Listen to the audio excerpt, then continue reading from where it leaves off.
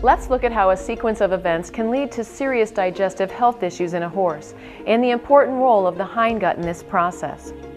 The horse's hindgut includes the large intestine, comprised of the cecum and the colon. Like humans, horses cannot digest fiber, but here in the hindgut of the horse, millions of bacteria and other microorganisms ferment the structural carbohydrates that make up fiber, converting them to volatile fatty acids, which the horse can digest. These VFAs represent the most important source of energy for the horse.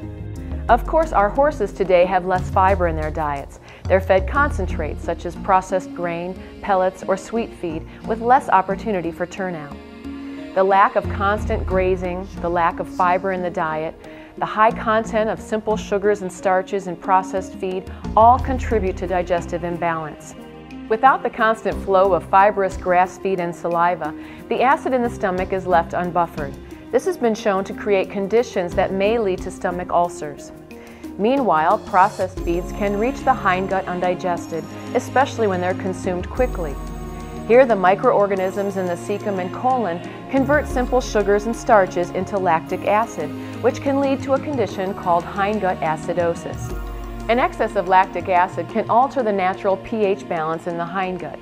A more acidic environment can shift the balance of normal microorganisms and pathogenic bacteria.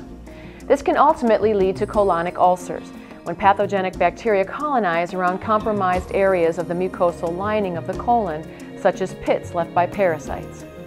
If these ulcers are severe and include significant blood loss, you may find the horse is suffering from a low-grade anemia. Worse yet, the body responds to significant blood loss by constricting arteries that supply blood to the affected area. The anterior mesenteric artery is an important source of blood to the colon. Severe bleeding colonic ulcers that result in the constriction of this artery may result in necrosis of colonic tissue. Necrotic tissue, literally dead tissue, will reduce peristalsis, the muscular movements that move feed matter along. This may ultimately lead to impaction colic.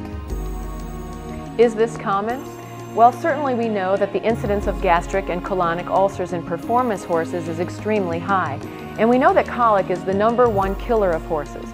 We also know that how we feed and care for our horses today is very different from even 100 years ago.